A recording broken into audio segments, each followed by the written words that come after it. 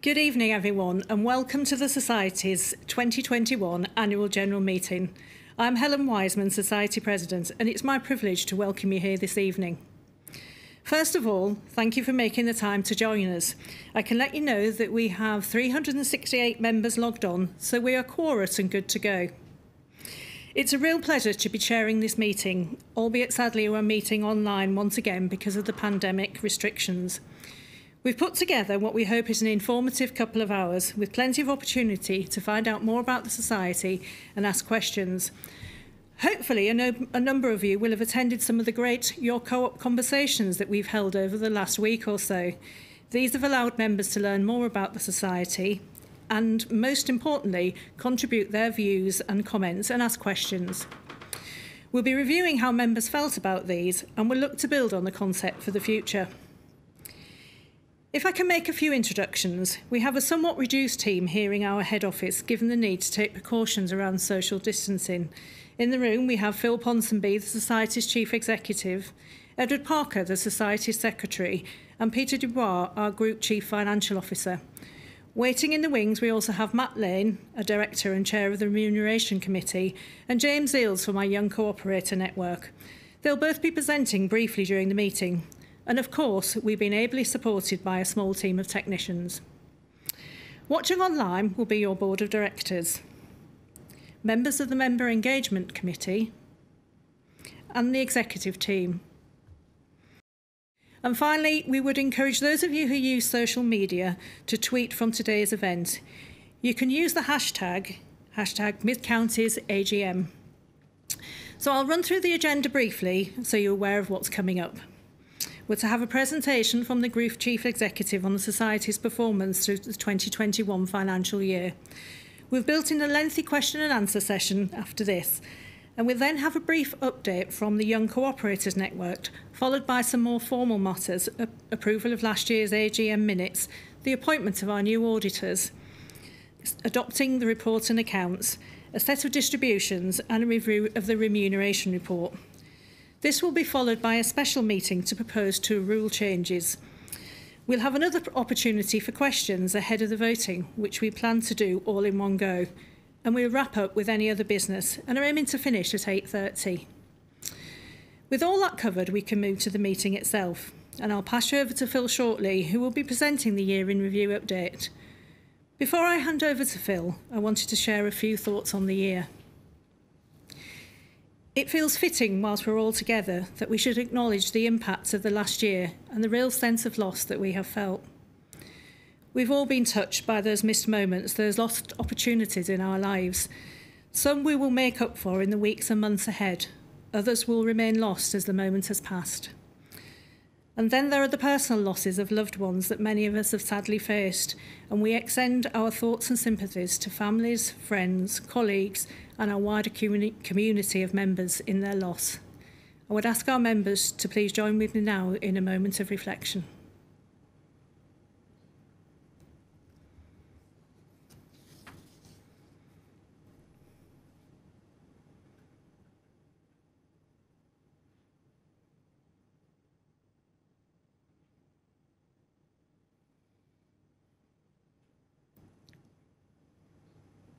Thank you.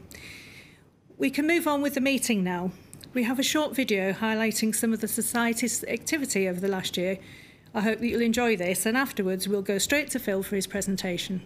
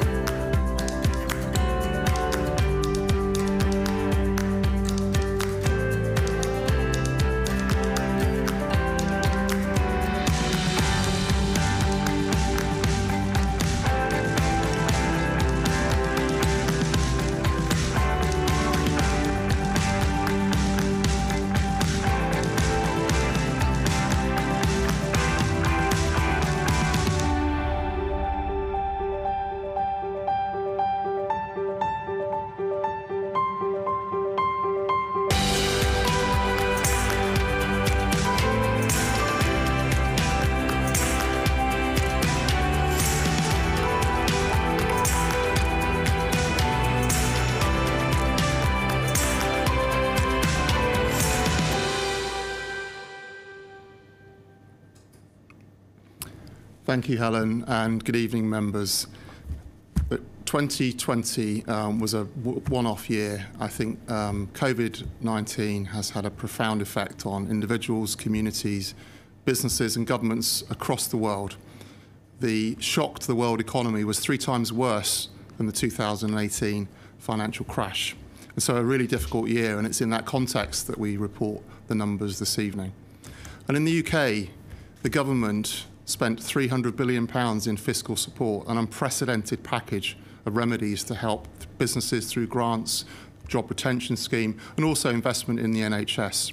And despite this investment, 17,500 high street outlets closed permanently in that time, partly due to an acceleration of online retail spending, which was up by 34% or 145 billion.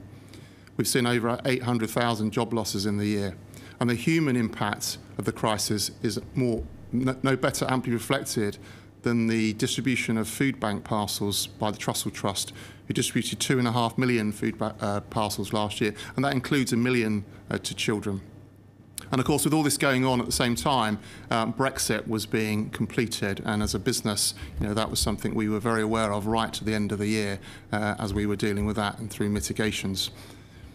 So in a moment, I'm going to talk to you about the numbers, and when I do, I'll reflect on that in terms of the impacts that coronavirus has had on the society over the course of that year. But before I get into the numbers, I would like to talk about our colleagues. As CEO, I'm privileged to work amongst 8,000 truly wonderful people. Last year, at the height of the pandemic, we had nearly 2,000 of our colleagues furloughed, predominantly across our childcare and travel businesses. And we had 1,000 colleagues self-isolating or shielding. And we employed 1,000 temporary workers to help, particularly in our food business. I can't tell you how proud I am of Claire Moore and our HR team and how they worked to support our businesses in these areas, making sure that our colleagues were supported, that we updated our policies and provided support 7 days a week. People like Dawn Stokes at our Banbury Funeral Services, who had to adapt, along with all of her colleagues, to our ways of working and ensure that she could meet clients virtually or over the telephone, which is completely against her human senses and something that she's worked for many, many years. People like Franca Giampa, who joined us at Keynes Cross Food Store after her business that she'd run for 6 years went bust as a result of the pandemic, joined us as one of our 1,000 temporary workers, and I'm delighted to say is one of the 250 that are now staying with us on a full-time basis. People like Debbie Johnson from Blockswitch Travel, who when her branch closed, decided to go and work in one of our food stores to help out. People like Tracy Rundle, who runs our Swindon childcare nursery business at the Swindon Hospital site, who kept the nursery open throughout to ensure that our key NHS workers at that hospital could provide childcare for their children, despite the obvious heightened risks that posed to her and her colleagues. And people like Jean White at Stevenson Post Office, who last year completed 50 years service with the Society. And I was privileged to join Jean at her celebration, albeit virtually. Jean's one of nearly 800 colleagues who celebrated over 8,000 years of long service last year. And they really are a tremendous group of people, and we are really proud to have them as part of the organisation. And it's important that we continue to support our colleagues. And I think when you see the report from Matt on the Remuneration Committee, you'll see how we supported them financially last year. But it's also important that we support them in other ways as well. We've worked with our partner, Grocery Aid, brilliant partner who helped support our colleagues through their help desk and other means as well, also with organisations like Mind. And indeed, we're delighted to be working with an organisation called Every Mind at Work. And next month, we will launch a brand new app for our colleagues dedicated to their well-being. Last year, we conducted our first ever wellbeing survey. We continued to talk to them through pulse surveys. And whilst all this was going on, they completed an incredible 27,000 hours of community volunteering. So a really incredible feat. And as one of those 8,000 colleagues, I just want to finish this part by thanking Helen and our board of directors, because as colleagues, we are in this business day in, day out. And, as you know, as members, our board are elected by you. Many of them have other full-time jobs or full-time commitments. And yet last year, they gave us a tremendous amount of time and support through special meetings, briefing sessions, working with us to make decisions very fast so we could react to what was going on there. So I'd just like to take this opportunity to thank Helen on behalf of our colleagues. So I'm now going to cover the numbers, as I said I would, and I'm going to start with the gross sales. Now, as I said at the start, we are an organisation that operates in many different sectors and probably best placed than many to really understand the full impacts across different sectors that COVID-19 has created. And as you can see from the chart, like with many of the co-ops up and down the land, our food business had a strong year, over £60 million increase on the previous year. But whilst our food business had a £60 million increase, our travel business had a £445 million decrease on the year before. So you can see that significant impact from that business, and indeed our childcare nursery business also suffering as a result of the enforced closures and parents being unable to bring their children to the nurseries. So overall, a net impact on the society of over £400 million in terms of gross sales on the previous year. And of course, that sales decrease finds its way into profitability. But despite that, I am pleased to say that we have recorded a profit before significant items and share of profit distribution of £14 million. Not as high as last year in terms of the continuing operations, which was £18.6 million, but still, I think, a credible performance. And again, when you look at that by our different businesses, you can see the varying impact that COVID-19 has had on operations. So the food business, £12 million higher on profit year on year, whilst our childcare and travel business combined was £17 million lower than the previous year, and that's the significant impact we've seen. And I would ask you to bear in mind that in addition to the job retention scheme funding we received from government, we spent £7 million in our childcare and travel businesses during the period of lockdown, keeping colleagues at work and also topping up pay to those colleagues that were furloughed. We also spent a further £5 million on personal protective equipment, also installing things like screens and barriers and other safety measures within our food stores. So significant cost as a result of the COVID-19 pandemic. And then just looking at the EBITDA performance, which is obviously the cash generated by our businesses, that's very much following the same pattern as the profitability. So, a gap of around £4 million against the previous year. And of course, it was really important for us to be really careful with our cash last year and preserve it. As a result of what happened in travel, we've processed over £130 million worth of refunds through our travel business. That's resulted in a net working capital outflow for the society of around £23 million last year. We were able to mitigate that to some degree through the sale of our non-strategic assets, which was a planned disposal programme that we had already embarked upon, and that was able to mitigate that. But also being careful in terms of our capital expenditure, which meant that we held off a number of the projects we were going to create last year into this year, and you'll see that as I go through the various details. So, what impact has that had on our balance sheet? Well, actually, as you can see, year on year, not a significant movement in our net assets. What I should tell you here is that we've restated the January 2020 numbers, and that's as a result of a changing accounting policy around our funeral bonds and the way that they're held on our balance sheet. This is a result of a regulatory intervention with one of the larger players in the funeral market, one of the big operators who were required to restate the way they account for funeral bonds. So in accordance with our new auditors, we took the decision to do the same and restate the way we account for them, and that's had an impact on both last year and this year following that restatement. It's actually a positive impact on the net asset position. And then just looking at some of the numbers, you'll see the fixed asset reduction there. That's as a result of those planned disposal of the non-strategic assets that I mentioned, some of the older properties that we have, some residential properties and the pharmacies that we disposed of. And you'll also see a movement in current liabilities, a reduction in current liabilities, and that's as a result of that outflow in travel and that reduced liability and that working capital outflow. And then finally, just on the pension liability, because I know that many members are looking at that, you can see that's not a significant movement year on year. What we did do last year was increase the contribution we make annually to the pension fund from £6.5 million to £7 million a year, and that was a contribution agreed with the trustees on an ongoing basis. So what that means for our net debt actually is a pleasing position, because despite all the challenges we've had, we've actually been able to hold our net debt at a level position with the previous year. We didn't need to take advantage of any of the government loan schemes, and that's really as a result of the aforementioned reduction in some of those non-strategic assets, being prudent with our cash, making sure that we were careful in terms of where we spent our money, particularly with that working capital outflow. And I think that's an important position for us, and we are pleased to say that the way we measure that debt as a net debt to EBITDA ratio is well within the covenants we agree with our banking partners. In fact, it's comfortably within, and so that's a good position. And importantly, it means that we maintain a positive relationship with those banking partners. We've worked with them throughout the year to ensure that we have cash flow headroom. At the start of the year, we wanted to reduce the overall facility we have with our banks, and I'm pleased to say that we've reduced that from around 117 million, which is sort of our overdraft at the start of last year, to 109 million pound at the start of this year. But in agreement with the banks, we've now fixed that for a 2-year period, and that's because we just want to make sure we've got coverage for any unforeseen or further shocks that might occur as a result of the pandemic. Now, we're all hopeful that we're on the road to normal, but we did want to ensure that we had plenty of headroom in there as far as working capital, and I'm pleased to say that agreement's been made. And the reason that the banks are pleased with our performance and continuing to support us in the way they do is around the stability the society has now reached. And you will recall, those of you that attended the previous AGMs, that stability was a really important thing for us to work for, and that's why the board took the decision to exit the energy business as it was, because that was the big issue that we were facing and the volatility that we were facing as an organisation. And I think you can see how that's illustrated by this chart.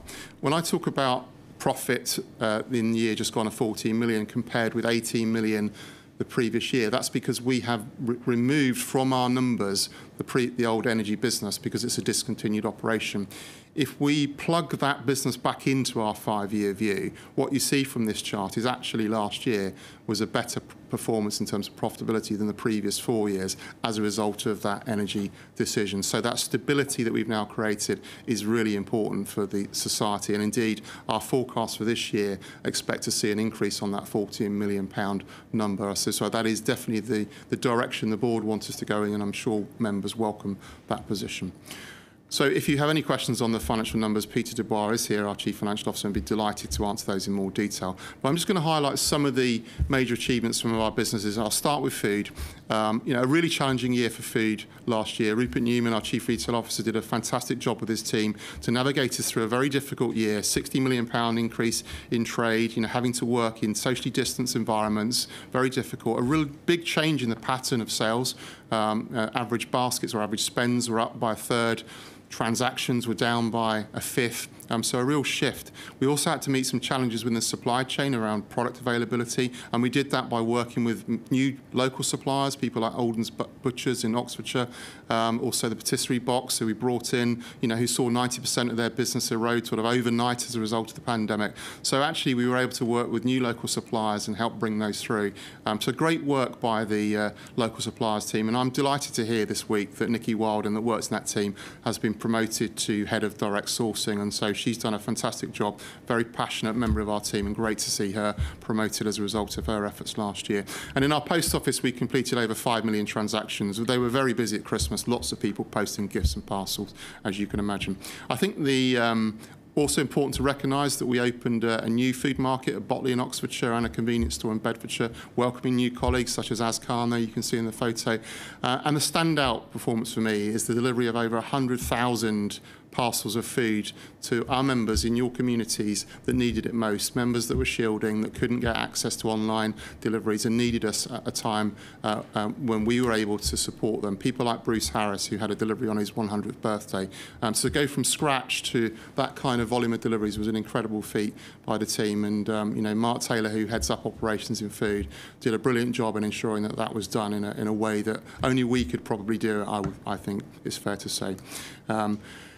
I mentioned Botley and a store in Bedfordshire. We are embarking on a programme of new store development. We have 28 confirmed sites. We've actually already opened 3 this year, including Sutton Coldfield, which opened last week. We've got another 3 to open in the next 2 months, and we've got a further 59 that we're progressing. So a real investment by the board on your behalf to open new sites across our geographical region for the future. And when we talk about new sites, and I mentioned Botley, I think what's important to recognise, these are not just food stores. These are stores that are playing an important role in their communities, and I see that very much as an increasing part of what they do, and that they are wedded to their communities and an integral part. And here's just a short film on Botley just to explain that in a bit more detail.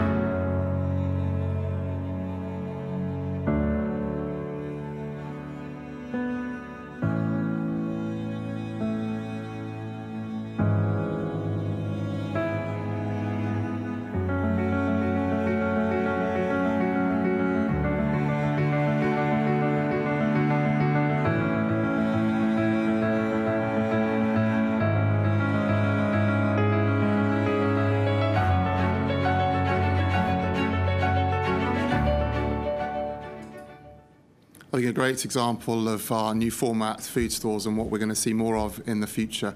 And talking about the future and growing areas, our childcare business is a wonderful business, the most colourful business we have, lots of cartoon characters and lots of colours. But last year, as I've already said, it had a very challenging year. Parents were prevented from putting children into our nurseries as part of the restrictions unless they were key workers, and that resulted in 2/3 of our nurseries being closed during the first lockdown. We did keep the third open for key workers, but it meant that our overall revenues were 22% down on the previous year.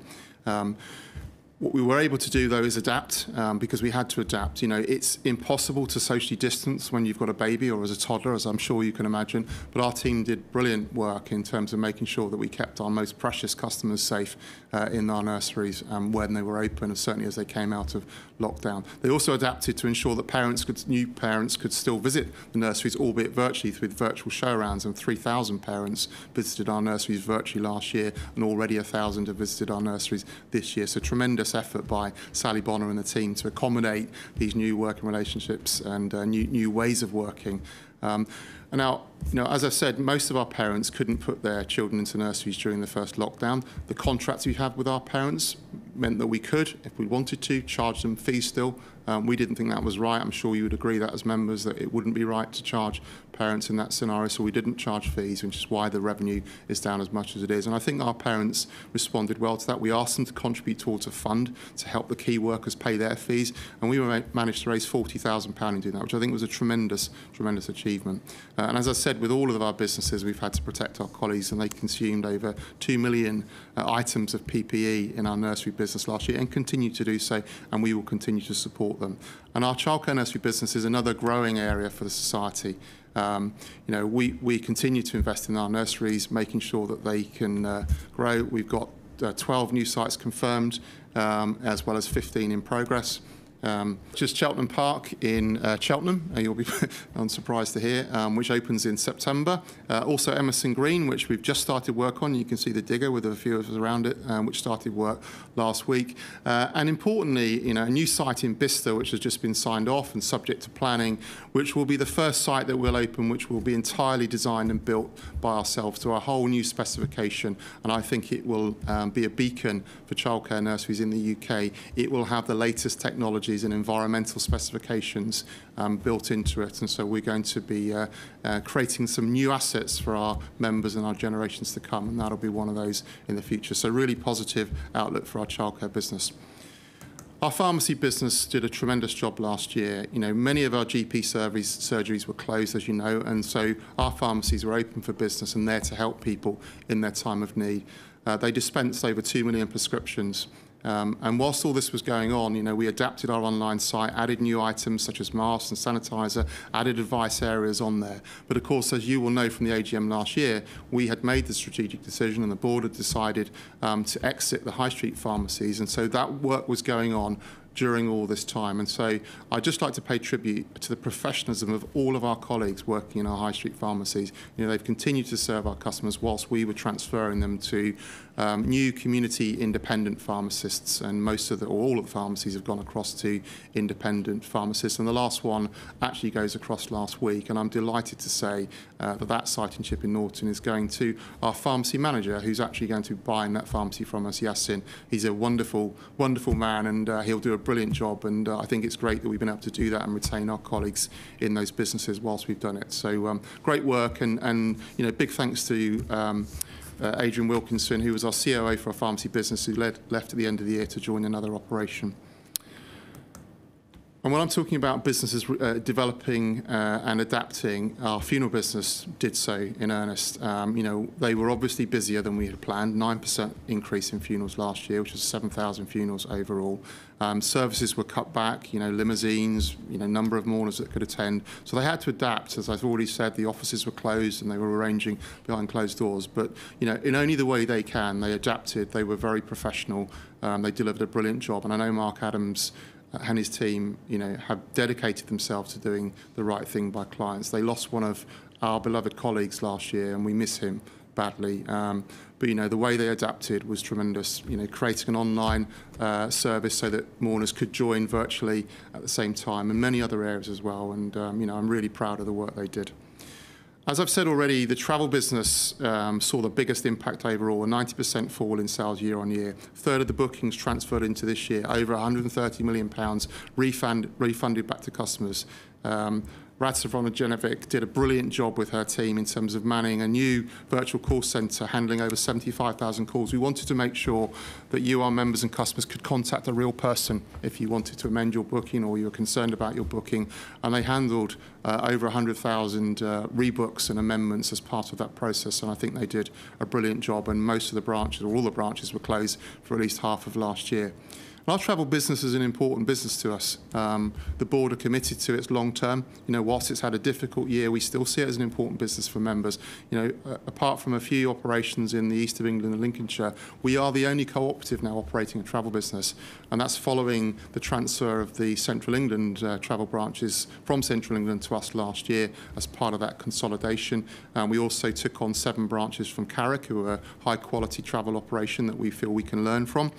We've refreshed our website because clearly, making sure technology works better in the future is going to be an important part. So we've invested in our website, but there's a lot further to go in that respect. And we've also maintained a really positive relationship with our personal travel agents, 160 home workers who are self-employed, who suffered in the same way as we did last year, along with our consortium members who we work closely with, including Blue Bay Travel, that's now headed up by Alison Rowland, who was our Chief Retail Officer, who left last year to become the CEO there, and we wish him well. I'm sure he's listening tonight. And it's great that he stayed as part of our setup, as heading up one of our consortium members. Alice has been replaced by Sarah Dunham, who's joined us 12 weeks ago as our new Chief Retail Officer, and I know that Sarah's already hit the ground running and is getting her teeth into many of the things we want to do with our travel business for the future.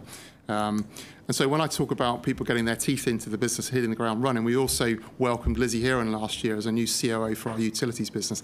Lizzie has combined the energy partnership with Octopus, with the phone co-op, our flexible benefits business into this new utilities operation. It's had a good year despite the challenges. It made a profit, which is a really good tick, just under £1 million profit collectively. But actually what's really important is that Lizzie and the team there are focusing on the really important things that matter to you, developing our community power arrangements. We've now got 100 community power partnerships with people like Ripple, which is the first crowd-funded wind farm, people like Westmill, who have now created a dividend through the scheme if you sign up to our community energy tariff.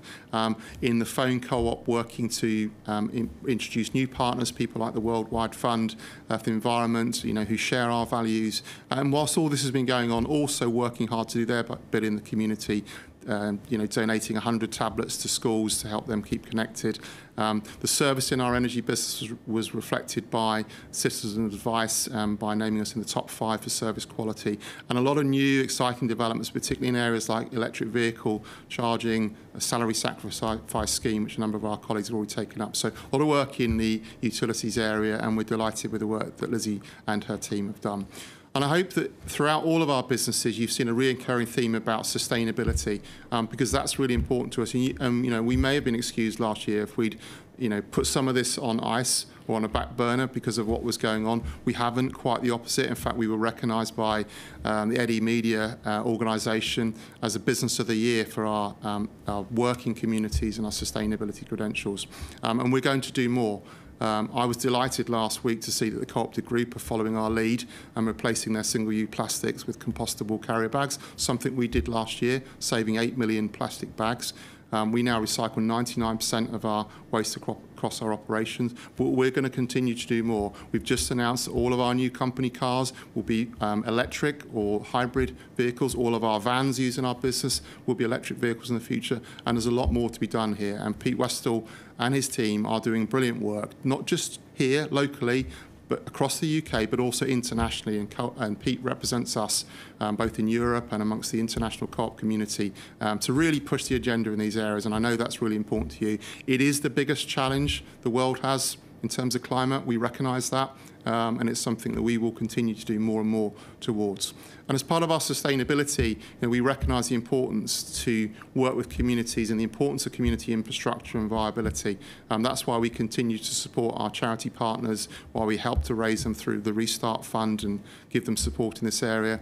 The fact that 1,000 members and community volunteers got involved in our home deliveries and food is an incredible achievement, and great work done there. £50,000 raised to support our food banks, 70 food bank partners, because they couldn't necessarily collect donations from stores at the height of the pandemic. And so we will continue to make that commitment. I know a number of our community partners are watching tonight. Thank you for your commitment and your work with us, and we're here by your side and we'll continue to be so. And I know that's a really important part of what the board wants to ensure for the long term. I'm going to finish with you, our members, as I've done previously. We have over 700,000 members. Last year, as Helen said, we've hosted our first ever online AGM. We're doing it again this year. Hopefully we've made some improvements. We did the half year that way. We've continued to engage with you. Over 36,000 members engaged with us last year through a range of virtual events. Brilliant work by Tara and the team and the Your Co-op conversations. I joined quite a lot of them. They were fantastic events, really engaging. And if you get the chance to join them in the future, please do. We're going to continue to develop how we engage our members and how we work with you. In the summer, we'll be launching a brand new members app. We have an app at the moment. It doesn't do what we really want to do. We're going to be launching a brand new one. I know some of you have already downloaded it to get your share of profits digitally. Some of you have been involved in the pilot that we launched last August, so thank you. But there's actually quite a lot more to come, and I'm not going to tell you now because I think our new Chief Marketing Officer, Alison Bain, will probably shoot me for giving the game away, and she's got to talk to the board about it yet anyway. But there's more to come. When you think about it today, less than 10% of our members trade with more than one of our businesses.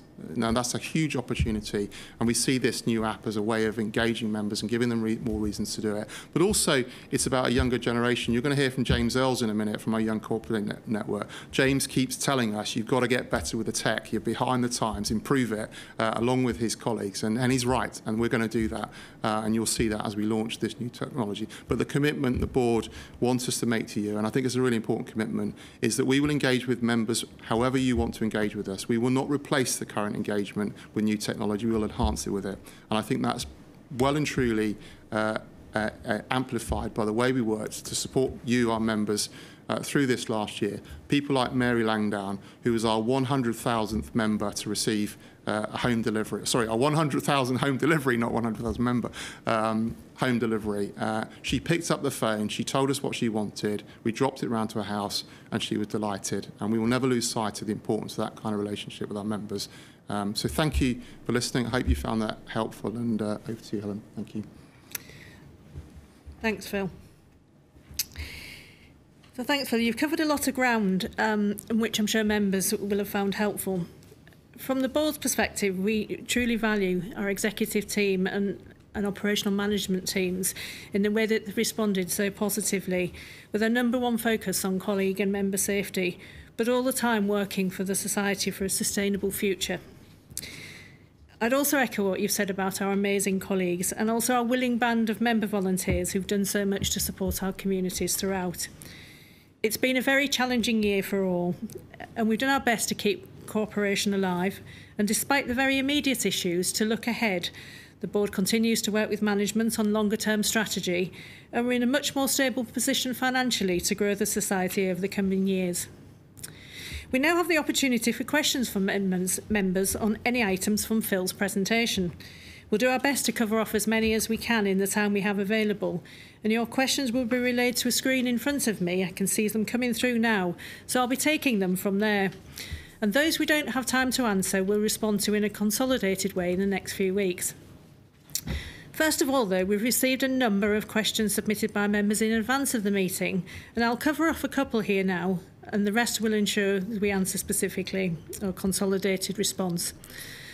The first is from Christopher Ridges, who asked why we haven't returned the government funding we received as some of the other supermarkets have done, and whether that means we are risking the high ethical standards we set ourselves.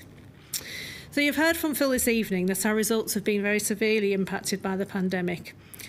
Whilst it is the case that our food stores have done well, it's also the case that we're not just a supermarket operator. And you'll have seen in our results that the additional boost to our food business has been more than offset, in fact far more than offset, by the difficulties our other businesses have faced, particularly our childcare, but especially our travel business.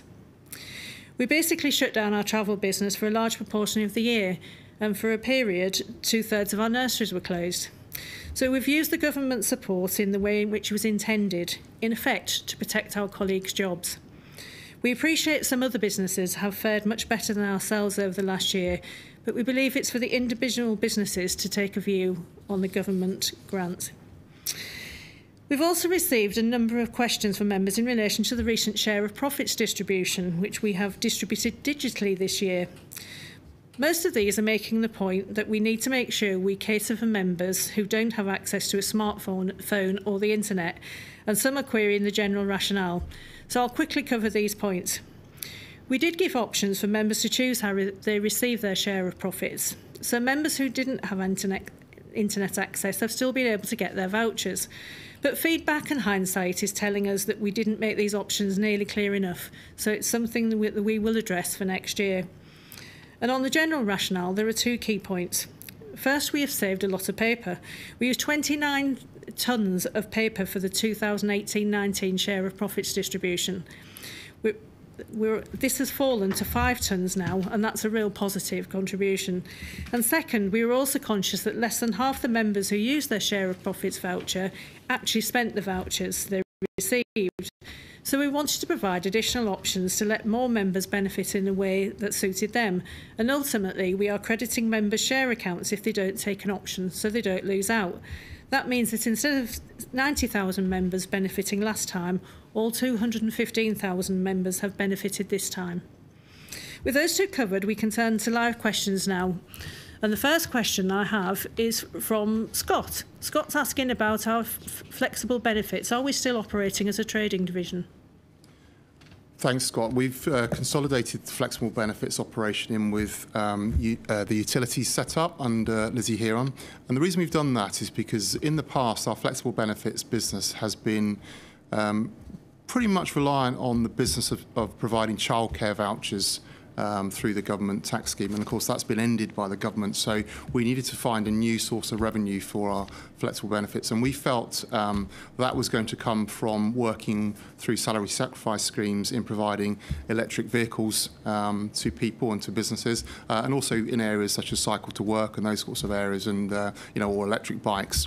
And so we felt that by putting it as part of the utilities team, they'd be best placed to drive that forward.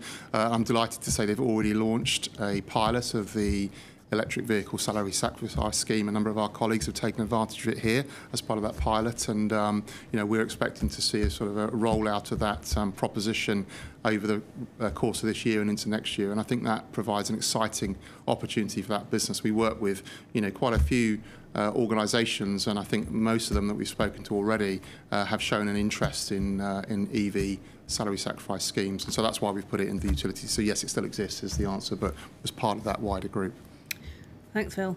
And Callum's asked about the pharmacy business and how we see it sustaining itself now we're moving to a purely online service. And will we be able to justify keeping that business with the customers that we have? Yeah, I mean, we're doing a lot of work on it, and Rupert Newman, who looks after our food business, also looks after our online pharmacy business. And Rupert joined us having had many years' experience in food retail with Sainsbury's, but also having had experience at Lloyd's Pharmacy, so he's well placed to look at this for us. I think the board have got some work to do in terms of the strategic planning for it. If we look at it just as a transactional business, then you wonder what its future is. But I think one of the things we started to do, and we did this last year, was campaigning. And so we've been calling on the government to remove VAT on sunscreen, for example. We took the VAT off the sunscreen. Well, in fact, we pay it because we've still got to pay the VAT. And we do feel that our healthcare business has a role to play in terms of campaigning and raising issues, but also working through our retail business to provide a more flexible approach to pharmacy. So, pop-ups in food stores, helping people perhaps access things such as flu jabs and so on. So there's a lot of areas that we're exploring. Nothing to reveal tonight, but I think with the right investment in time and effort, then there's a good opportunity there. And of course, we were surprised to see the Co-op Group exit their online pharmacy business earlier this year, having invested quite a lot of money there. That means, in effect, that we are the only online cooperative healthcare business now, and that obviously opens up some other opportunities as well. So a bit of work to do there, but yeah, we're certainly working on it. Okay, so I'm going to lead into the question from Christopher. It's about the percentage of members that only trade with one of our businesses. That's a 10% figure. Yeah, exactly. And when you consider we've got 700,000 members, and those that are actively trading with us all the time are either trading in just food or trading in just utilities or just trading in travel, and we've recognised this opportunity to connect them through our businesses, and that's about the consistency of how we communicate to members. It's also about developing technologies. So, for example, if you're a member that lives by one of our food stores and uses our food store, but you're nowhere near one of our travel branches, it's quite hard right now for you to book holiday with us. By improving our website and making it much easier to use that digital service, it means you can shop in our food store and then use our website for travel, and we're going to give you more and more reasons to do that, and that's part of the planning. So it's a big target area for us. It's something that certainly when I was appointed by the board was pointed out to me as a big target area. I've had a few distractions in the last couple of years, but it's absolutely where we believe we can make bigger inroads, and we're already seeing an increase bit by bit in our member participation numbers now this year, and that's positive over last year, but I think we've got a long way to go, but it's a big opportunity. Yeah. Okay, so David had asked about that Octopus Energy has shown a loss in the last year, and how does this affect us? It doesn't affect us in terms of financially, because our partnership with Octopus is not based on a profit share or anything like that. It's a direct payment by them to us on a fixed amount, and so it doesn't affect us at all financially. And in terms of Octopus and their investment, I mean, they're growing very fast. I mean, Octopus Energy is part of a bigger setup backed by a very strong Octopus Investment, who have a very strong balance sheet. They've recently won investment from a number of new investors as well, and so and they have a separate technology element, which is actually their platform they developed for energy, which is getting a lot of traction. They're selling that into Australia and UK businesses as well. So they're seeing income streams from lots of different areas. The energy business itself is producing a loss, as ours was, because of what's going on in the sector around cost versus pricing. Also the position on debt and whether you can recover debt positions and so on. But that's part of their growth plan, so it's not something we're concerned by, but it doesn't affect us on a financial basis. And it was really, very pleasing to see the growth in the joint venture and the community energy and the PPAs there. So, that's something I know that members will look forward to seeing more of in the coming years. Interesting question from John about what kind of projects are financed from members' development shares. Well, all, because we're not ring-fencing member development investments, so it's to support all of our growth areas, and that's really important because I think that's what members would expect. We're not saying you're just investing in this, and so it supports all of our projects to some extent. Okay, excellent. Question from another member about how quickly we expect the travel business to return to at least break even. I'd probably need to touch a big piece of wood here, but actually our forecasts are that we expect that to be this year. We've seen some incredible business through our travel business in the last month.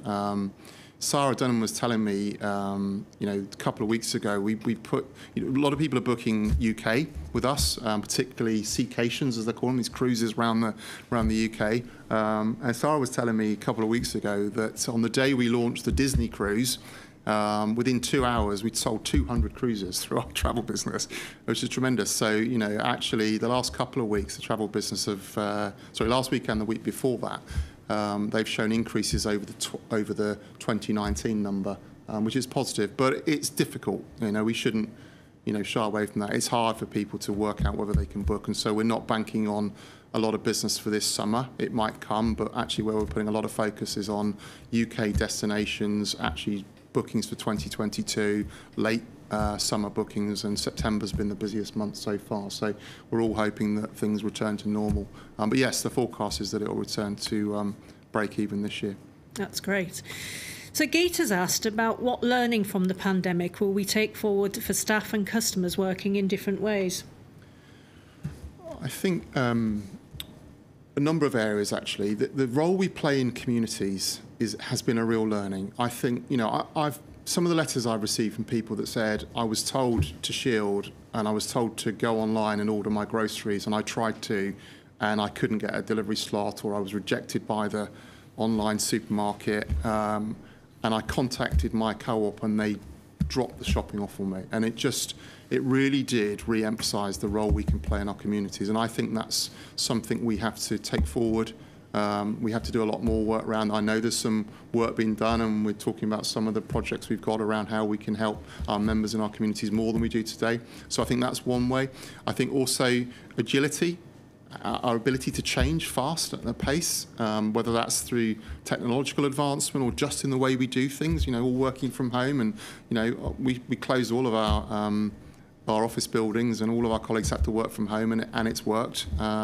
So those types of things as well. But so, yeah, I think, and I think also the importance of, climate, environment, sustainability, for me, it reinforces it. It's amplified the whole thing.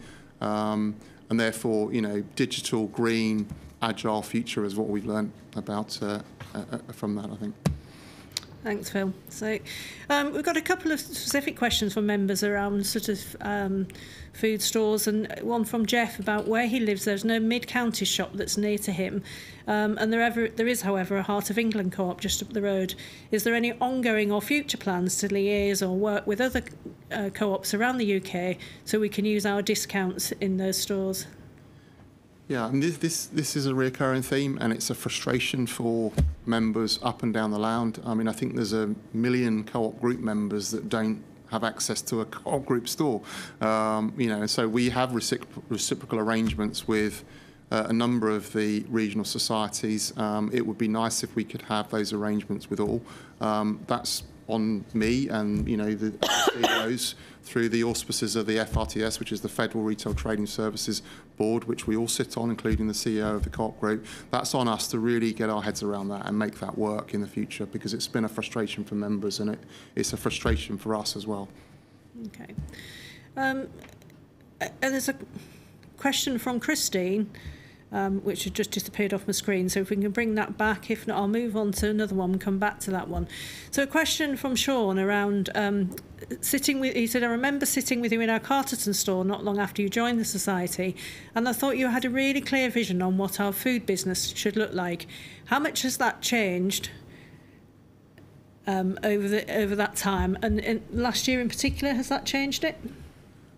The area has changed, I think, and Rupert's doing a lot of work with this, and I've got some sessions with the food team in June. I think we talked about that time that we've got to be relevant in our location. We've got to be relevant to our members. There's no point us trying to be all things to all people and then failing. And therefore, we want to be able to provide a service in food to all of our members, regardless of demographic, background, a working state and so on, but it's got to be relevant, and therefore developing the right formats is important. We've developed a really successful format, which is our food markets. We've just opened Botley, as I said, last year, and we've got more to come, more investment in that area. We took on the 4 Budgeons supermarkets that have all been converted to food market. They're being very successful for us. So, Chipping Norton, but we know that format works, and that's really important.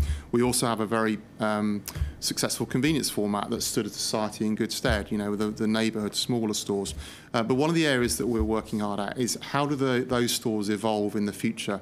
Because with the likes of Amazon now offering same-day delivery on groceries and everyone else jumping on the home delivery online bandwagon, what does that mean for our convenience stores? And how do we evolve them into something that's relevant in their location? And I think that's about increasing the services, increasing the things that they do for their communities, as well as selling great food. So that's probably the area that has enhanced our thinking last year. And I mentioned this point about our role in communities. But overall, no, we're in the same place in terms of the plan. And I talked about some of the divestments on non-strategic assets. That's because we were able to look at our food business, work out which of our stores were for the long term, which perhaps weren't, and we're working with those sites to either redevelop them into formats sites that are, or to do other things with those sites. So that's pretty much still on track as a plan. But the community bit is the bit that I think we want to do more with, and I think you're going to see some exciting developments in that area in the coming months. Fab. And I know as a board we spend a lot of time looking at the strategic overview of each individual business, and certainly spent a lot of time looking at food and what the future might bring. So that's really good to hear. Now I go back to Christine's point, which is from Christine's experience that stores are closing, that standards drop, and that customers perhaps are not getting the right prices being charged and charged for items are not purchased, and that the advice they're given then is to talk to the manager. That doesn't seem to take impact. What can we do to improve that, Phil?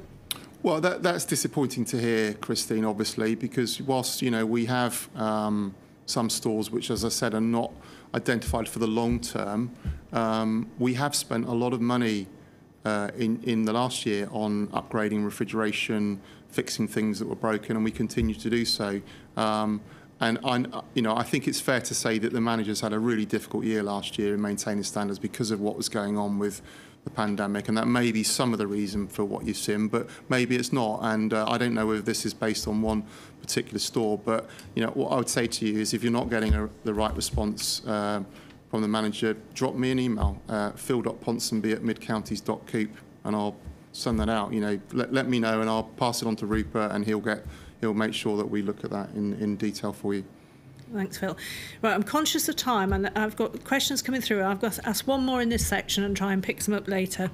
So from Christopher, he says they accept that Osney Lock Hydro is a significant project, but when we departed the energy business, it was said there would be a team developing further innovations and ideas in the energy business. How is this developing? I'm worried that it might slip away without anybody noticing. I'd be very disappointed, Christopher, if he did. I mean, as I said, Lizzie has arrived as our new Chief Operating Officer. Lizzie comes from an energy background. She was at Ecotricity. She was at a solar power organisation where she was MD. She is very creative.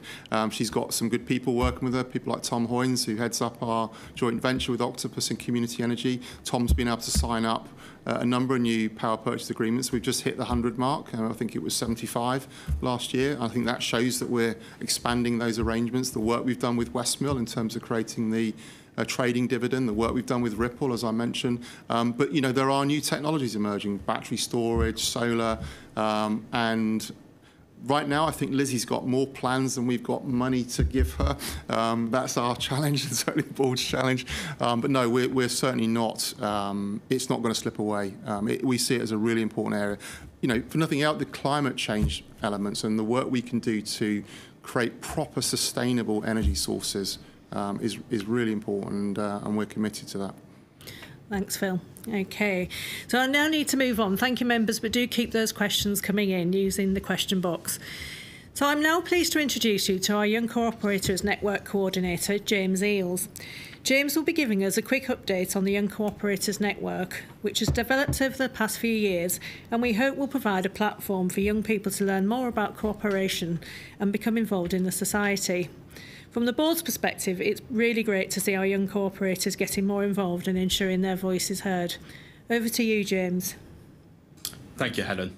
Good evening, everybody. My name's James Eales, and I'm the Young Co-operators Network Coordinator for the Society. I'm going to take this opportunity to discuss with you what the Young Co-operators is about and all of the work that we've been doing.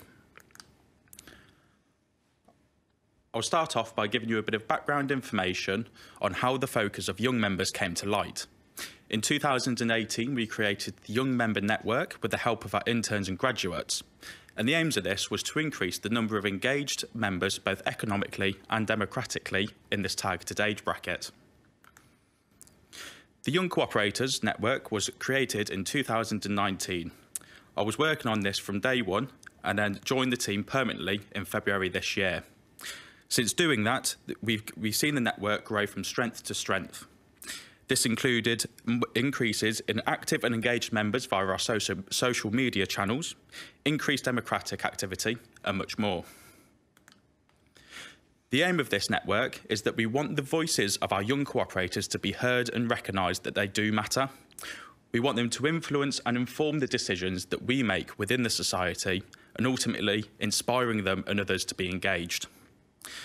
The platform allows young members to share opinions, take part in discussions, and make recommendations to the strategies of the society that really affect young people. We're aiming for increased democratic involvement, making it more meaningful to our young members. So what I'll do now is show you a short video highlighting what the Young Co-operators Network does.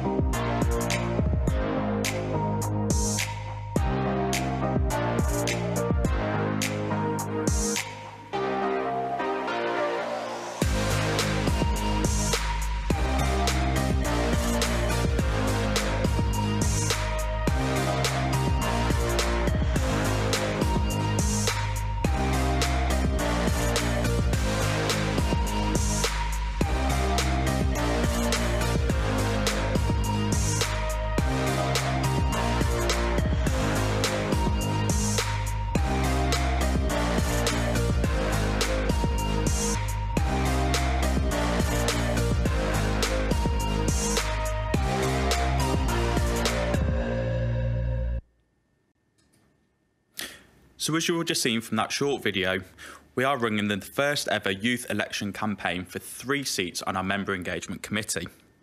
We'll be running this alongside the Society's elections, and we'll be working closely with the governance team to ensure that we meet all requirements and the standards that we currently hold. Having young people on the Member Engagement Committee can bring a wide variety of benefits. A few of these are raising awareness to young people that they have the opportunity to stand for election. They bring fresh ideas and insights to the committee. And most importantly, it provides young members an equal voice and ensures that young people feel recognised and their ideas and voices can influence what the society does in future. We'll be releasing more information about how you can get involved in your Young Co-operators election campaign, so keep an eye out on our social media channels and our website. Finally, if you want to be involved or know someone who does, you can scan the QR code on screen now or visit our website at www.midcounties.coop. And finally, if you have any questions about anything you've seen or heard today, please do email us at ycn@midcounties.coop. Thanks, James, and it's great to hear of the enthusiasm, passion and the growth of the Young Co-operators Network. This now takes us to the more formal part of the meeting, the minutes from last year, the appointment of auditors, the adoption of our annual report and accounts, our proposed distributions and the remuneration report. We'll also be holding a short special meeting to cover 2 proposed rule changes, and there'll be another opportunity to questions before we move to vote on all of these items in one go. And we think that's the best way to work the agenda, given that we're all online. It seemed to work well at last year's AGM. And so to the minutes. We have the minutes from last year's AGM to approve. Hopefully you've seen these on the website. If you have questions to ask, then type away. We've also uploaded for information the draft minutes from the half-year meetings and the special meeting last October, as no doubt some of you will have attended these meetings. We'll be approving these minutes at the half-year meetings in the autumn. We'll also be asking you to ratify the appointment of our new auditors, BDO, and to approve their appointment for the year ahead. Last year, we undertook a selection process to find a new auditor. Our previous auditors, KPMG, had been auditors for the Society for well over 20 years, so best practice required them to step aside, leaving us to undertake a selection process to find a new firm. We had a short list of 3, PwC, Grant Thornton and BDO, and are pleased to have chosen BDO, who have the necessary depth of experience to cover all our varied business. Normally, we'd have our auditor, Laurie Hannett, here with us at the meeting, but in light of current restrictions, she won't be in attendance. However, she is standing by to answer any audit-related questions you may wish to raise. We then move to the approval of the annual report and accounts, which we then come to voting. We'll be asking you to adopt. We've heard a lot from Phil earlier in the meeting, but if you have further questions or need to ask something on the detail in the document, then please ask. And finally, we move to the approval of distributions. Our next formal agenda item is the approval of our distributions, and Peter Dubois, our Group Chief Financial Officer, will present the details to you. Peter. Good evening, members. It's my pleasure to present your board's recommended distributions this evening. So I'll run through the details of those shortly, and then if you have any questions, please submit them in the usual way. However, with the impact of COVID-19 being more prolonged than anticipated, your board is mindful that the final impact is still unknown. And with this in mind, it has taken the decision to defer the recommendation of the share of profits distribution until later in the year at the Society's half-yearly meetings. This will still afford the opportunity to make the distribution within the traditional timescales, subject to your approval. And this is in line with the approach that we took, that was taken last year as well. So now on to the distributions. So we'll be considering 6 elements of distribution this evening. Firstly, the membership development. This is the support provided to develop membership and to allow members to effectively engage with the Society. The community support, the funding of support in our communities. Developing young people. The cooperative development fund, where we can support the promotion of the cooperative model. The campaigns fund, and finally the colleague dividend. So the first component is the membership development. And the membership development supports all of the activities that we use to engage with our membership, including the production and distribution of membership, the provision of general meetings such as this evening, both physically and online at the moment, and those running costs. So the total gross distribution of that is 795,000, but with a small amount of unspent funds from the previous year, the amount to be approved this evening is 786,000. The next element is that of community support. As you can see, we've the breakdown of that expenditure for approval tonight is 266,000. And this is a really important area of support for our membership. It supports over 100 charities, including the Mind charity that Phil referred to earlier. And we're also anticipating the relaunch of the full programme from September, pandemic permitting. The next area is that of developing young people. So we heard from James a little earlier, very eloquently telling us how important the Young Co-operators network is and how it encourages young people's engagement with your society. This is really important as it helps the development of tomorrow's co-operators, something that's important to all of us. And within the education environment, we have supported younger people with online access and other support, both throughout the pandemic and looking forward into the year ahead.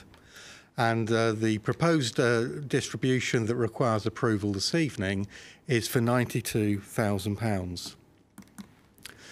Another key area is how we can help the cooperative model be developed throughout the UK and more particularly in our area.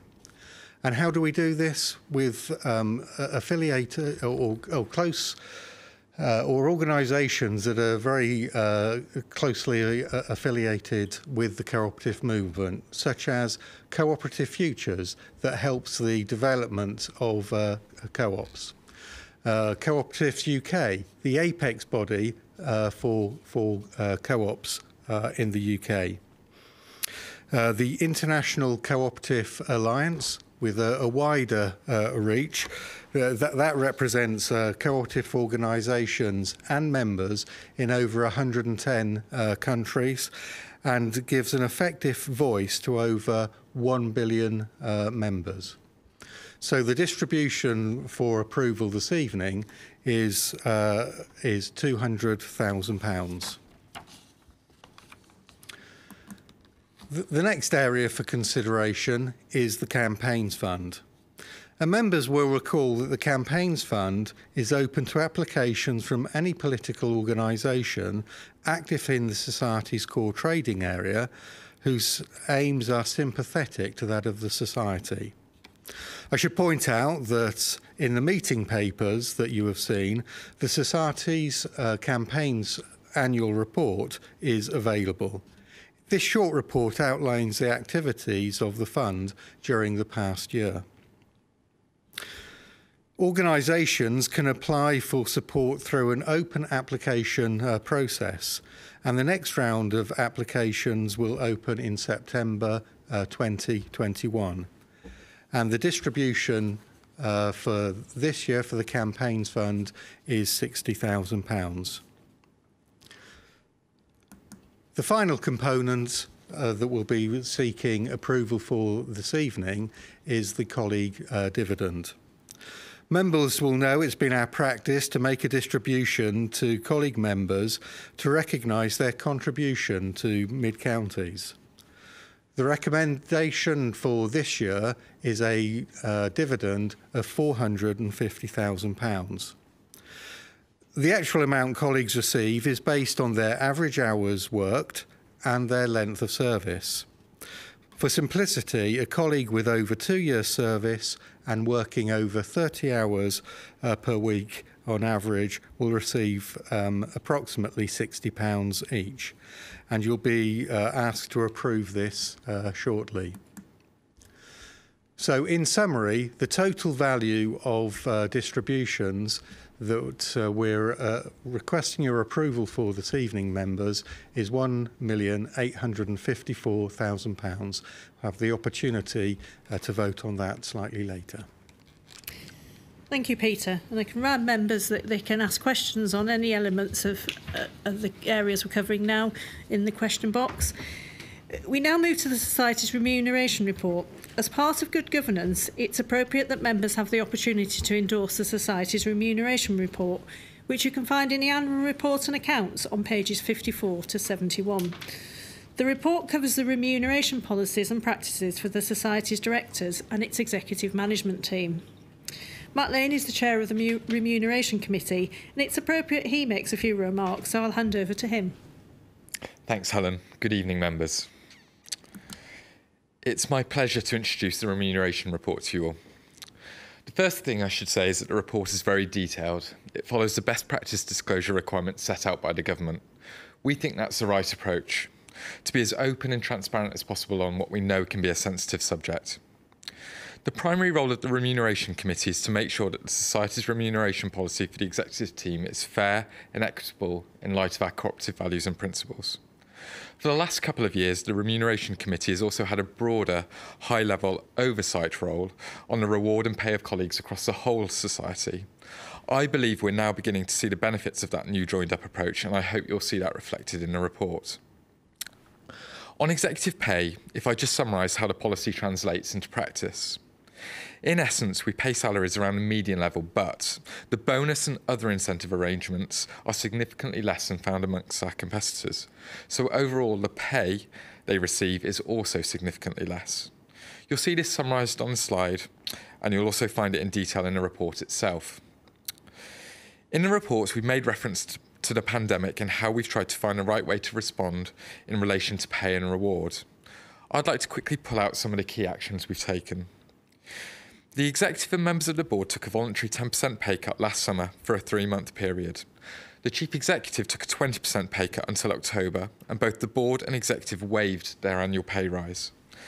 Members of the executive who had earned long-term incentive plan payments agreed to a 2-year deferred payment, and those who had earned annual bonus for 2019 all agreed to waive their payments. For the part of colleagues, there are a few things that I'd like to draw your attention to. The Society topped up furlough pay from 80% to 100% until the 1st of July last year, and continued thereafter to pay furlough pay above the government's set rate. We also paid a 10% bonus on hours worked to frontline colleagues for a period last spring and summer, and we have made bonus payments to frontline managers to recognise a very difficult year, even though the bonus scheme has not paid out given our reduced profit performance.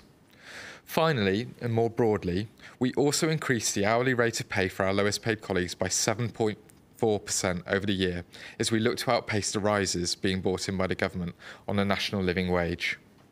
I hope you'll agree some very cooperative responses to what has been a very unique and challenging year.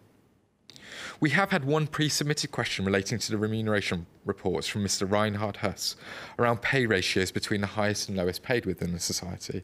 It's a question we often get, so I'm happy to answer it again this year. I'll cover it off now. We actually report on this in a remuneration report. It's the top chart on page 59 of the report and accounts.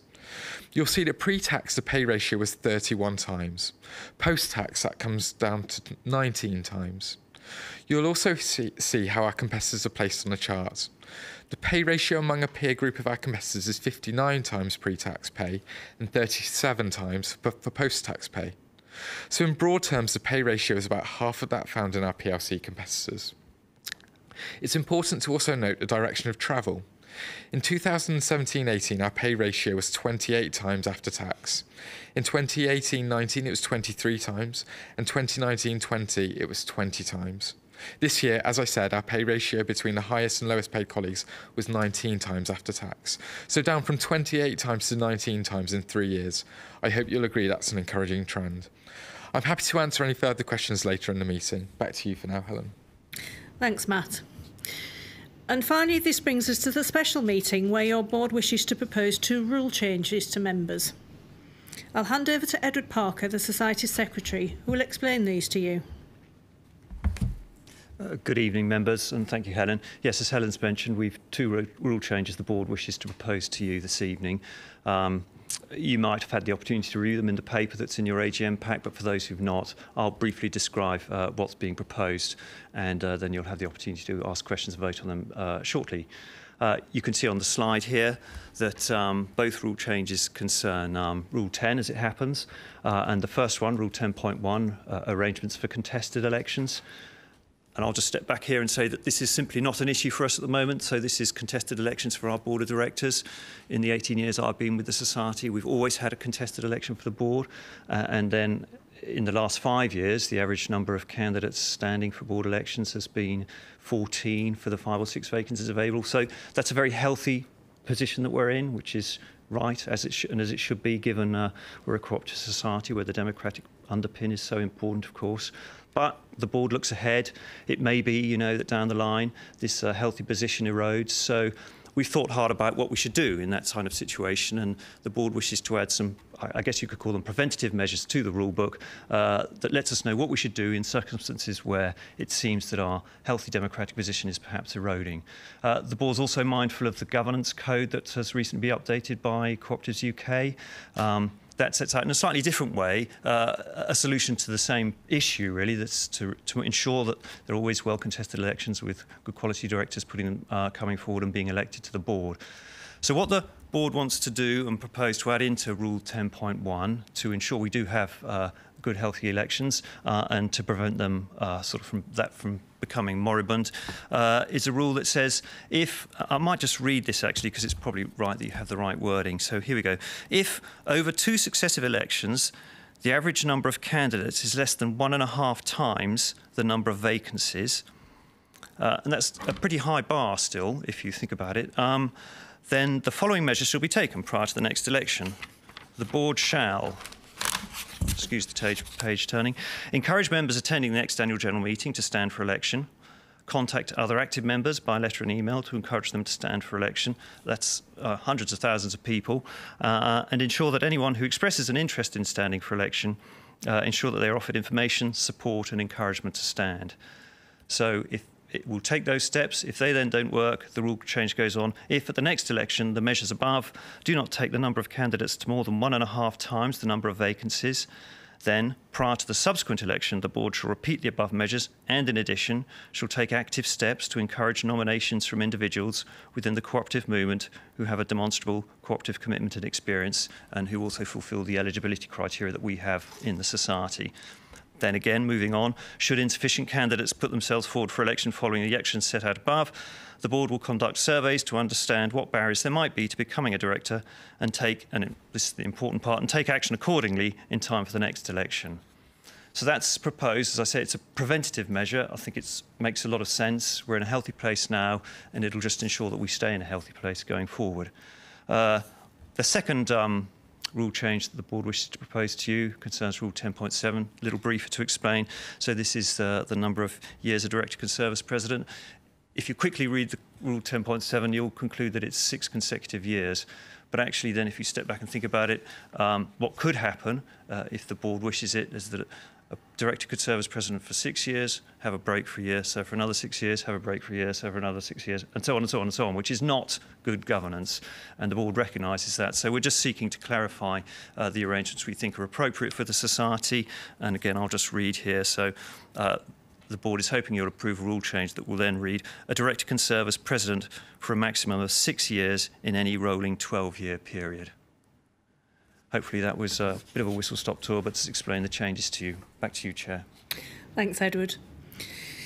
So we now have the chance for questions on all the above items that we've been through: the minutes, the auditors, the annual report and accounts, the distributions, the remuneration report and the rule changes. It'll be the same process as before. We'll answer what questions we have time for and provide answers on those we don't in the next few weeks. And so to the questions. I've got a question here from Scott about how the distributions are calculated, for example, the community grants. And I'm going to ask Peter to step up. And we'll cover off any distributions questions with you, Peter. Okay, thank you very much, Chair. Yeah, so there is a formula that we apply, and we've had that in place for a number of years, and it looks at the level of profits that the society has made, and it has a target level of sustainable distributions that can be made. And of that total distribution pot, there's an allocation to each of the various component parts. I hope that answers your question. Thanks, Peter. And there's a follow-on question, really, which is from Scott as well, about colleague dividend. And I guess probably also to cover this off, Scott asked, can colleague dividend be increased given the dedicated service colleagues have given at such a difficult time as during COVID? I think if we go back to Matt's report, Matt outlined the additional support that the society gave to colleagues during the COVID, which included a 10% uplift for frontline workers and additional benefits. So those are all included in Matt's report. But in line with what Peter said, this is a sort of an ongoing annual distribution, and the Society took extra steps during COVID to address those concerns. We've got another question from Barbara, and it's why are you not covered by the financial compensation scheme? It's quite disconcerting when you invest a large amount of savings to support the co-op and are feeling vulnerable with your investment. Phil, I'll come to you and then Peter.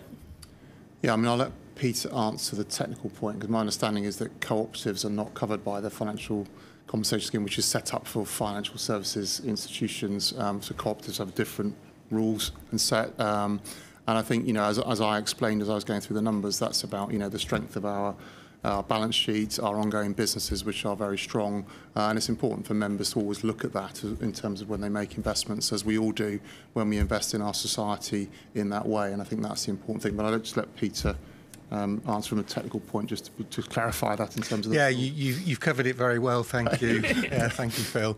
Yeah, so we're not a financial institution and therefore not regulated by the Financial Conduct Authority, and that's why it's not covered. But as you rightly say, we're a very strong society. We've got a strong property portfolio that gives strength to the society, and in that way members can have confidence, but clearly you need all members make their own personal decisions on that. Thanks, Peter. So, and I can see we've still got some few questions hanging over from our earlier question session, so I'll ask those as well. John asked about the benefit of uniform branding across co-op operations. Nevertheless, is there a case for making it clearer which society runs what?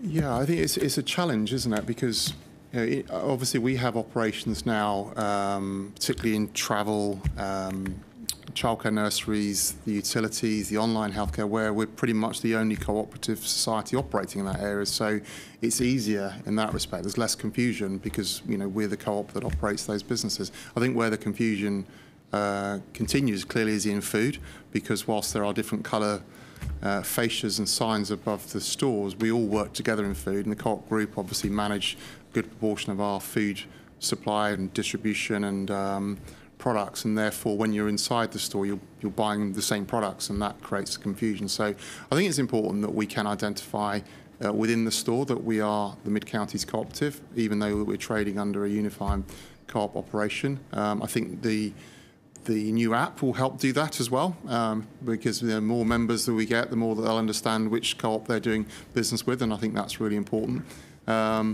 So yes, I think we want to benefit from the wider, excellent UK cooperative societies and the understanding of those, but equally make sure people do understand which business they're shopping with. So always more to do there.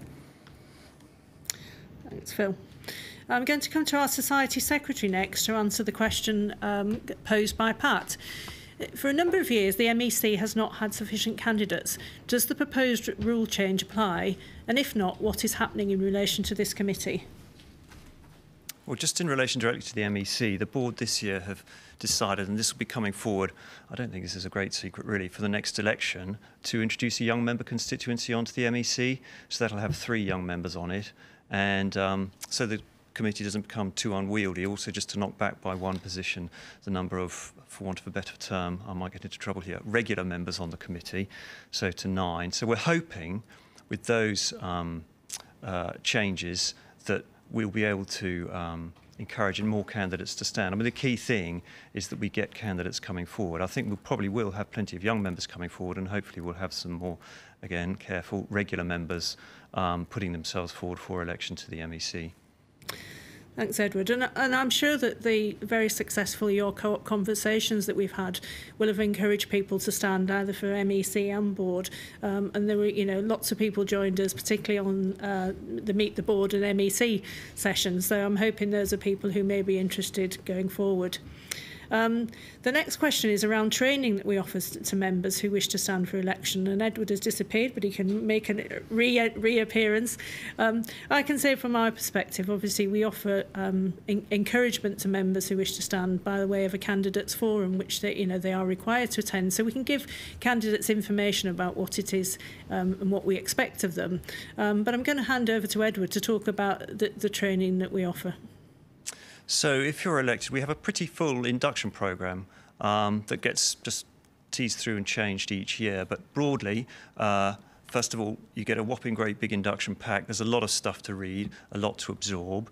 You get the opportunity to meet members of the executive one by one, just to understand and learn their businesses.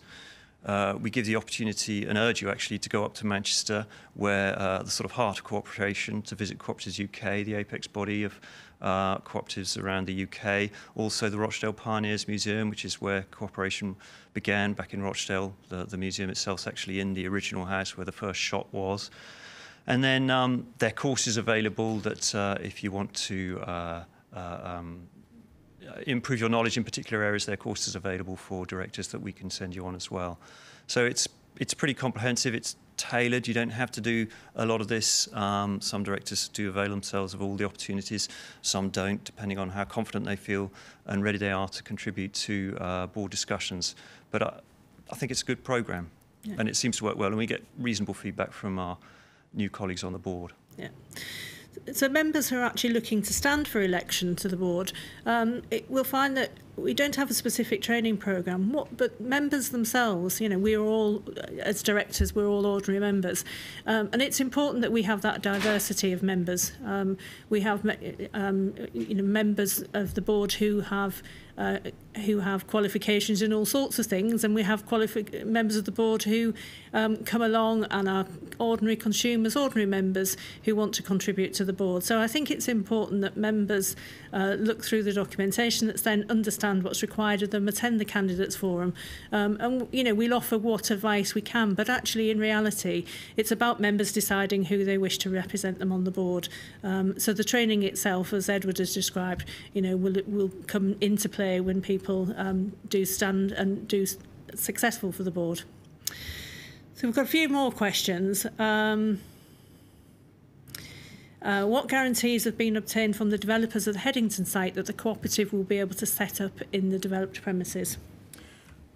Yes, and so for the benefits of members perhaps online that are unaware of the Headington site, this is one of our older supermarkets that we operate from in Headington, and like some of these legacy stores, been affected by lots of new openings out of town, and so it's one of those sites that we've been looking at how it fits with our requirements for the longer term, and so we've agreed a position with a developer who's acquired the site, it was our freehold, and who will redevelop it with a mixed-use development, so there will be potentially, subject to planning, and elements of residential above a new food store on the ground, which will be smaller, and of course we're working with that developer on that. We have the right to occupy that space if we choose to do so, and that will be a matter for the board to determine on the basis of the viability. But we've sought that right. That's built into the agreement, and therefore, we very much hope that will be the outcome when we get to,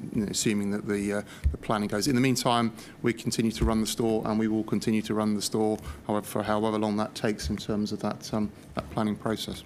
Thanks, Phil. And that includes the post office, by the way, which is in the store as well, and would be incorporated as part of that. That's great news to hear. We've got a question from Amanda around could we consider moving the AGM by at least a week forward in time so the advanced sessions don't clash with local or national elections, please? Well, Amanda, I think we need to have a word with Westminster and suggest they move their elections, because I think our AGM is far more important. But the AGM is sort of set within a legal time frame from the end of our financial year, and obviously there's a whole range of steps that have to take place before we can hold the AGM. So this year obviously was very different with the co-op conversations, and we'll bear in mind your comments and see what we can do in future years about the timetable and making sure that members do find their sessions accessible. So we have a lot of question from Toby. A lot of work has gone into the new membership app, and he's really excited to see customers use it. How successful do you think it will be? It's going to be really successful, Toby, really successful. And we've got a brilliant team working on it across all the different business areas of our business. It's been, a long time in development. We've piloted it, and then we've learned from that. We've had some great feedback from members, and just last week, in terms of the Your Co-op conversations, there was some great feedback there as well. So we're building into it all of that learning and that feedback. So it's going to be fantastic, and I've had it on my phone since last August, and I love using it when I go to my local store. I've been part of the pilot, one of the guinea pigs, but no, it's going to be great. Thanks, Phil. And Anita asks about plans to look at how we can make colleagues feel safer due to abuse from members of the public. Absolutely.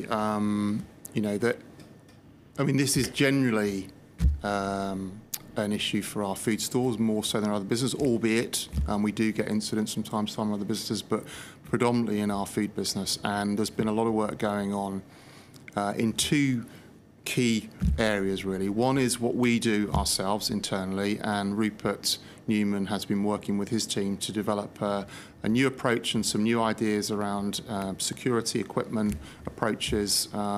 And actually, their team are taking me through that tomorrow evening. I'll be seeing it for the first time in terms of what they've come up with.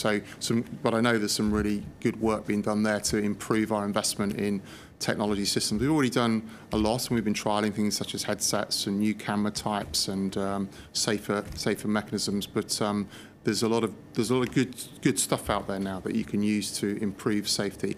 And then the second area, which I think is a fundamental area, and I've been at this along with a number of other CEOs up and down the land, not just co-op CEOs, but across all of the retail areas, is around getting the government to change legislation so that our frontline workers are given the same rights as public officials are. That the police are, that NHS people are, because they are providing a public service. They're being asked to sell alcohol under a very clear set of rules, and tobacco, etc., and they deserve the same rights as people in those public areas. And we've been campaigning for that. And indeed, just last week, I wrote, along with 32 CEOs from companies such as Tesco, Asda, the Co-op Group, other co-ops, to the Prime Minister, to make sure that the police and crime bill that was announced in the Queen's speech this week does include protection for shop workers. And we've been working hard on that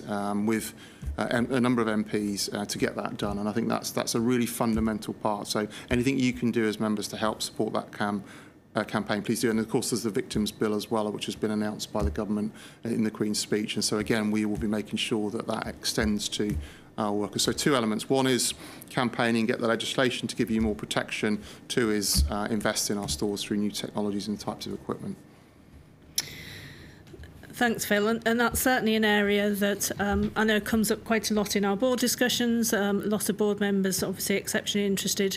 And I also know that we've been working closely with Usdaw on campaigning on this. So there's a lot of activity going on, and it's great to see, because our colleagues certainly deserve that protection. And indeed, and Rupert's coming with his team to the board in June to talk through that plan as well. So I know it's an important matter for the board. Yeah, thanks, Phil. So a question from James about, is there any consideration of expanding to new counties in the Midlands, such as Herefordshire? Well, yes. Herefordshire, it's a neighbouring county, obviously, for our existing counties. I think there's a wealth of great food produced in Herefordshire. It's rich in terms of local produce and local products. And, of course, we are really keen to grow and expand our range of locally sourced foods, and therefore having a store or stores in Herefordshire would make absolute sense in that respect, because it makes that easier for us. So I know the team are looking at a number of different locations and sites, and they're very active, as I said, in that pipeline of new stores. So if you do know of any good sites, please do let me know, or let the team know, because yes, it would be a natural fit for us, I think, given where we already are. Great. Thank you. So, question from Stephen. I know Mid-Counties takes a lead on this, but can you share more about how Mid-Counties trains all colleagues on the cooperative values and principles? Certainly. I mean, I think we've got more to do. We do a lot of work here, and as you said, we take a lead. I think our DOES values have been ingrained within our organisation for a number of years, and you know, it's one of the things we measure as part of our surveys with colleagues. Do they understand our DOES values? Do they know what they mean? How do they relate to them? These pulse surveys we've been running this year, constantly asking colleagues about their understanding. But actually, you know, I know that the exec team, along with the board, feel that we need to do even more because, you know, a number of our colleagues obviously stay with us for a relatively short period of time, particularly students or some of the overseas workers that come and work with us. But we want to make sure every single colleague understands, you know, why we're different as a cooperative and what our values mean for us. And a number of the exec team, Alison Bain, who's our CMO, Pete Westall, Claire Moore, are all working on a new set of ways of communicating, training, developing them. So, yes, I think I agree we take a lead, but we want to do even more. And so I think the expectation is that in September the board will be working to sign off a new plan, a new communications plan, a new way of expressing how we do business and how we embed those values, and I think that will be shared with members later this year. That's the plan as we sit here today, as you know, Helen. So I think that's where we're going to see that big change. Thanks, Phil. And I've been very privileged to be able to go and visit the new sites at Bishop's Cleeve and Lydney over the last couple of weeks. And I met Becca at Bishop's Cleeve and Sam at Lydney, the store managers there. But I also met all the colleagues who were in the store at the time, and I've been so impressed by their enthusiasm and commitment and their understanding of what makes us different as a co-op, and also, you know, the importance of engaging with members. And these were new colleagues who've been with us for a short space of time. So whatever we're doing, it's obviously working well. So that's really good. So we've got a question from Christopher about how we will be explaining the numerous outcomes of the recent round of online member forums to our large membership. And I think Christopher probably joined a few of these, so we'll be really interested to see what's happening. Yeah, because I know that Pete, Westall, Tara are really keen to make sure that we both learn from the Your Co-op conversations and also share the outputs, because I joined probably about half of them, and they were fantastic in terms of the richness of the conversation and the ideas that were coming forward from members, the questions. So we need to do more of it, and I think, you know, we've been quite good at developing our online panel with members. And over the last few years, we've had a lot of research conducted with members, asking them about their opinions on things. I think a couple of years ago, we put a survey out for 9,000 members. It's part of our approach now, is making it much more a constant interaction. But probably the bit we can do more is actually what the point you're making, which is how we share that outcome. And I think that's the big challenge for us. And Christopher, you know, you have my commitment on behalf of the team that we will do that, and we'll do our best to make sure that it is shared with everyone, because I think it's brilliant work, I really do. Okay. So Barbara's asked about whether we can continue the online AGM in future years, having found it really helpful and learnt a lot. So I suppose I'll answer this from my perspective and speaking for the board. I think the online AGM has offered us many opportunities to engage with perhaps a wider group of people, a different group of people, and you know, that's been fantastic. But for me, the member interaction that we get on our AGM is fantastic. The opportunity to go and have a chat, have a cup of tea with a member who wants to talk to you about something is something that I've really missed. And I'm looking forward to us developing a way where we can have both of those opportunities and engage with a wider range of members across the year. So I don't know what your thoughts are on that, Phil. I agree. I think, you know, I genuinely miss sitting down and talking to members over the coffee break or lunchtime, and you get some real personal insights into how it feels to be a member, which you don't get in the same way online. That said, I think we've also got to reflect on you know, the new world and how we can make it easier for people to engage. And so I think, as I was saying earlier, it's not about replacing one way with another way. It's about using all the ways to do it and making sure that everyone's got access, whether they want to through technology, whether they want to turn up, and we want to encourage people to turn up. And, you know, as I said, James Eales has been pushing us about technology. I was really interested to read about the Norwegian co-op that added 120,000 new members last year. 38% of them were under the age of 30 because of the way they're engaging using technology. So it will be the board's decision in consultation with the members. I think we've got to make sure we have lots of different ways of interacting and engaging with members in the future. Thanks, Phil. I agree. There's a question here from Justin, and it's: is it time to consider merging with a neighbouring society? I'll hand that one over to you, Phil, but I'll answer as well. No, I don't think so. I think, as I said earlier, we clearly are running businesses such as childcare and travel, utilities, online health, which are unique businesses. So there's not a scale opportunity in those businesses. I think what is important, though, is that we enjoy really positive relationships with the regional societies. We enjoy a positive relationship with the cooperative group. They are our big supplier in food, and it's important. And they've done brilliant work in the last few years in developing the food range, which we could never have done on our own, and that's really important. But I think actually there's a lot more opportunities to work more closely with our neighbouring societies. And if you think about what we did last year with travel, where Central England transferred their travel branches to us because they recognise that we can do a better job in travel because we're bigger in travel and it's where we can invest more. But their members are enjoying the same benefits from our travel business as our members are, and that's part of that agreement. So I think we can work more closely with neighbouring societies and use that those synergies to provide services to our members, and really think about which businesses we operate as societies in which they operate, and rather than trying to compete on businesses. And I think that's an important opportunity. But I don't think there's a need for merger because of the uniqueness. You just listen to our members in the last couple of weeks and the richness of the ideas and the innovation. And this society has had a history of innovation, and you'd lose some of that, I think, and that's my view. And we couldn't fit them all in this office building anyway, so I think that would be another challenge. But no, I think seriously, the important thing is that we work close. I mean, we do, our neighbouring societies, particularly Central England, that we enjoy a really good relationship now. I've known the CEO there for a long time. I came from Southern, so I know them very well.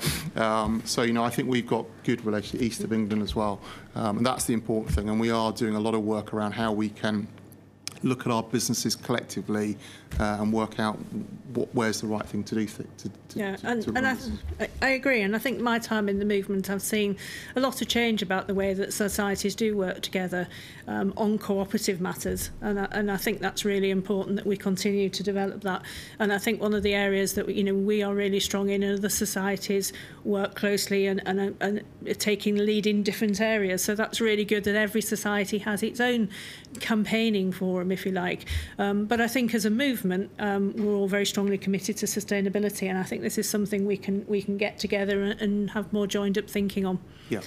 I've still several questions coming through. I'm going to actually move the agenda forward to the vote because I'm conscious that the vote takes quite a lot of time and I have to get through that from a point of view. So I'll move through to the vote, and then we've got some other questions which I'll try and cover under any other business. Okay. So the great set of questions coming through, absolutely fantastic. So we can now move to voting on the items we've just covered. We've got a quick practice session first to bring everyone up to speed on how the voting system works, and then we'll move to the formal vote. Just as a reminder, only those who've been a member for at least 6 months are eligible to vote. Would you prefer to attend your AGM in person or online? You can vote now.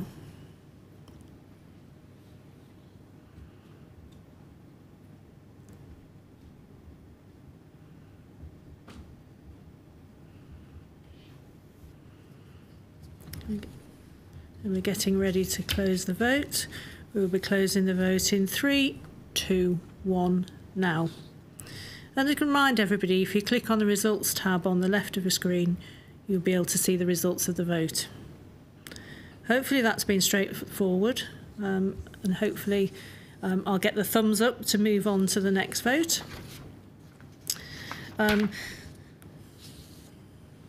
Okay, so the first we move to the minutes. We'd like to approve the minutes.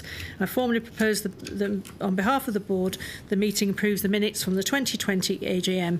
Here's your slide. Please vote now.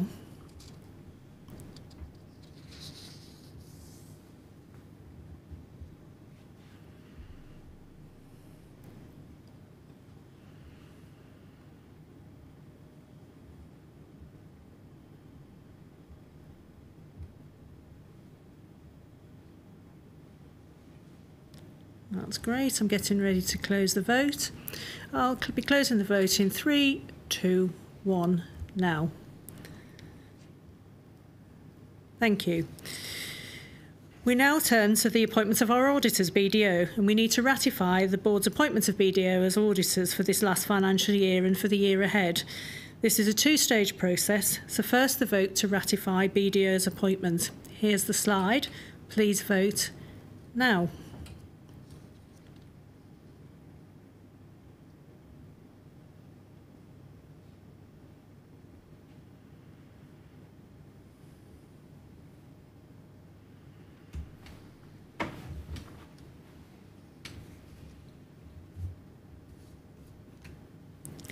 So I'm getting ready to close the vote.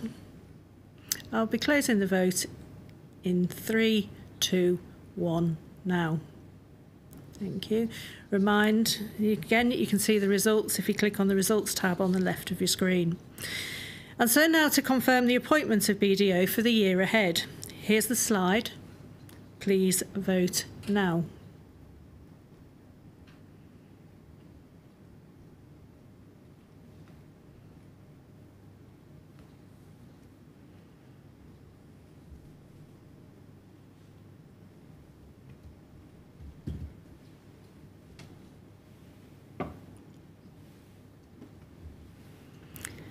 And I'm getting ready to close the vote and close the vote in 3, 2, 1 now. Okay, thank you. So we can now move to the annual report and accounts. And on behalf of the board, we are asking members to adopt the annual report and accounts for the year ending 23rd of January 2021. Here's the slide. Please vote now.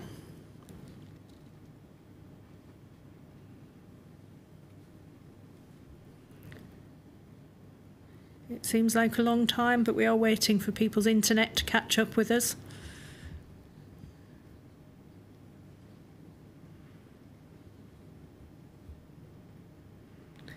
And I'm getting ready now to close the vote. We'll be closing the vote in 3, 2, 1 now. So we turn now to the distributions. We're grouping our cooperative and membership distributions into one vote for ease, and we'll then vote on the campaigns fund and the colleague distribution separately. So I formally propose a distribution of £786,000 to fund the Society's membership development, £266,000 to fund the community support activity, £92,000 for our work on developing young people, and £200,000 for cooperative development grants. So in total, £1,344,000. We can vote now.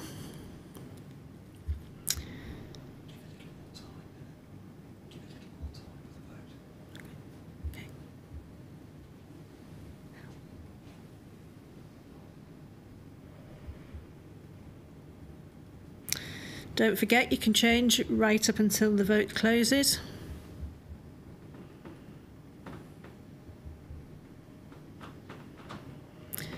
So I'll be closing the vote in 3, 2, 1 now. Thank you.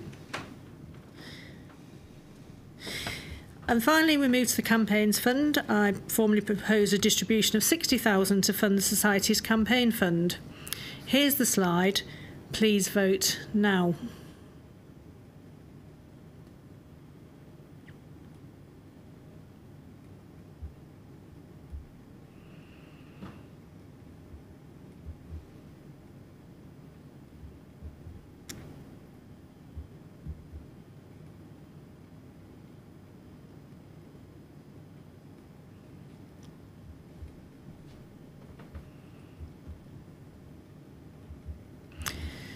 So I'll be closing the vote in 3, 2, 1 now.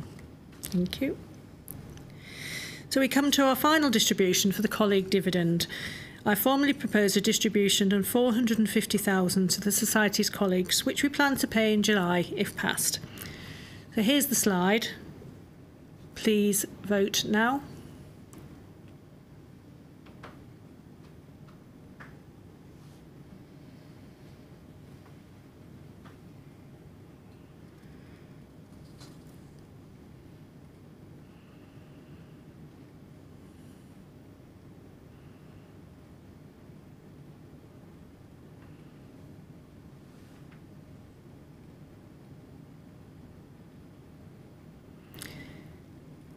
So I'm getting ready to close the vote in 3, 2, 1 now. Thank you. And so to the Remuneration Report. As members, you have an advisory vote on the report. And so could I please ask you to cast your vote on the Remuneration Report? Here's the slide. We'll be you can vote now.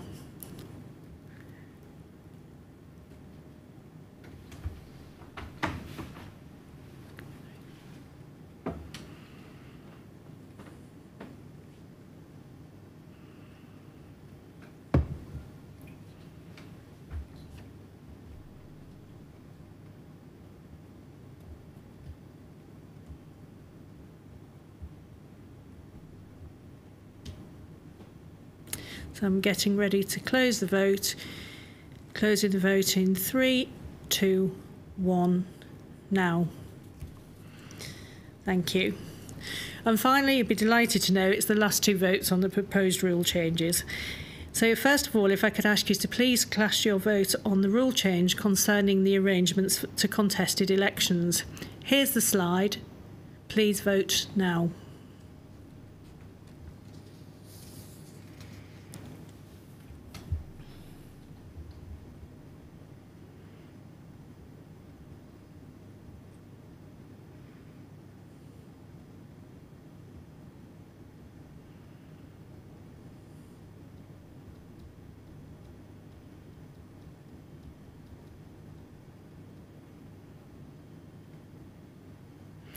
I'm getting ready to close the vote. 3, 2, 1 now. Thank you. And now the rule change concerning the number of years a director can serve as president. Here's the slide. Please vote now.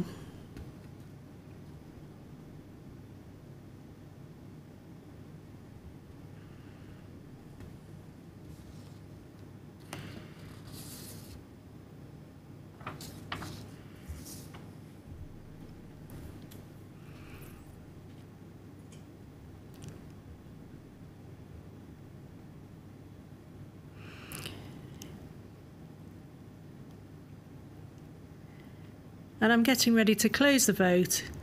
3, 2, 1 now. Thank you. Thank you, members. You'll be delighted to say that's all the formal voting covered. And I'll ask Edward to confirm the results shortly. But whilst those have been collated through, we reach our final agenda items, any other business. If anybody has anything specific they wish to raise, I'll just give you a pause a little moment to ask you to type. Okay, so I'm going to come to some questions, continue with questions whilst we're waiting for the technical matters to get resolved.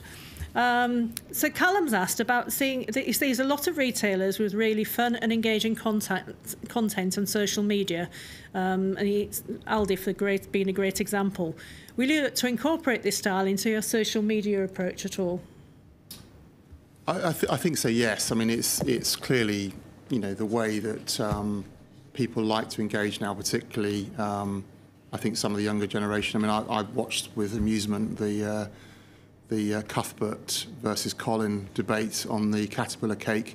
And what was brilliant about that was when Which got hold of it and really looked at it, that they voted Charlie, the Co-op Caterpillar, as the #1 for quality and taste. So, yeah, I think it's a great thing to get involved in. And in that occasion, we probably should have been pushing the qualities of Charlie, the Caterpillar cake, which is on sale in Co-op stores, against the others. But no, I think on a serious point, it's important that we do embrace that. We are doing it in some areas. I think our childcare business in particular do a lot of this already, but I think it's some of our other business areas that you know, we will be doing more of this in the future. Thanks, Phil. So we've also got a question from Shani. Will we be utilising more social media platforms in the future? I find it difficult to engage with and share good news about our business online when we aren't keeping up with the times with apps such as Instagram and TikTok. I would love to share more. Shani, I think you need to tell me how to use TikTok. I really have no idea. Yeah, absolutely. And again, it's the same as the last point, really. It's that, we are doing a lot of stuff, and there's, particularly through our utilities team, and, I know the young cooperators use Instagram. There's lots of social media platforms, but TikTok, and I know that our childcare team, again, have been using TikTok, but, we've not probably had a really structured, clear social media engagement plan, and I know it's something that Alison Bain is looking at in a lot of detail with Pete Westall and the communications team. I must tell you, my daughter loaded a video up on TikTok of her being stupid with her friend.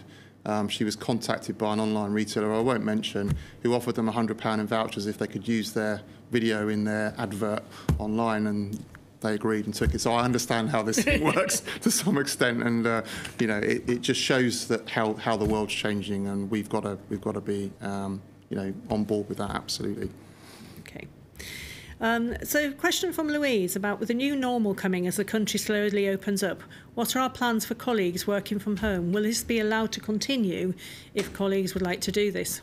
Yeah, and imagine that question, Louise, is from about colleagues working in our offices rather than in our front end operations, where clearly you can't really work from home. But in terms of our offices, I mean, interestingly, we had already introduced what we call an agile working policy before the pandemic. So we had colleagues within this business already starting to work from home or in the office, particularly colleagues in IT and finance, where we started it. So that made it easier when the pandemic hit, because we had already set up some of the elements of doing that. But I think what we've learned in the last year is that you can be much more dynamic in that, and what we are looking at is a flexible approach to the future, where depending on the colleague's role and what they do, and that there will be opportunities to mix and match in terms of whether you're based in an office or whether you're working from home, different times of the week, and whether you join meetings online or whether you're sat in a meeting room, and there'll be various ways of doing it. So we're certainly not going to go back to the way we worked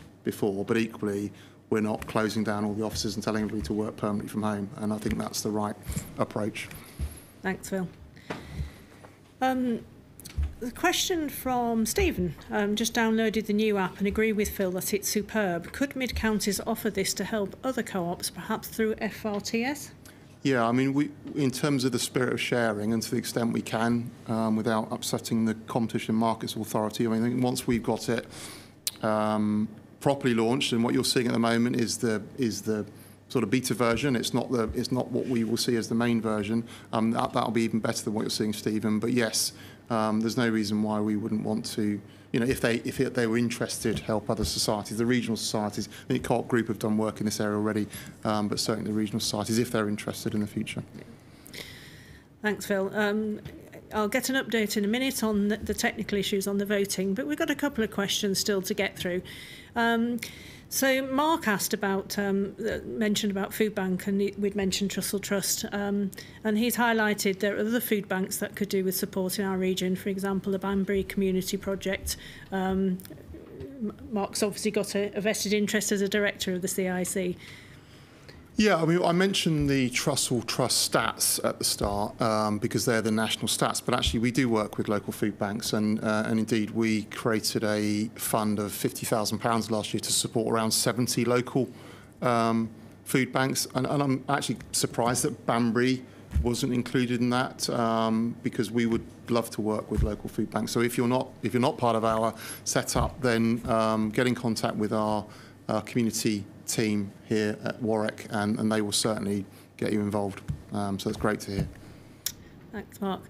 And a question come through from Shalini again. Phil mentioned working closely with neighbouring cooperative societies, learning from them and working together more effectively.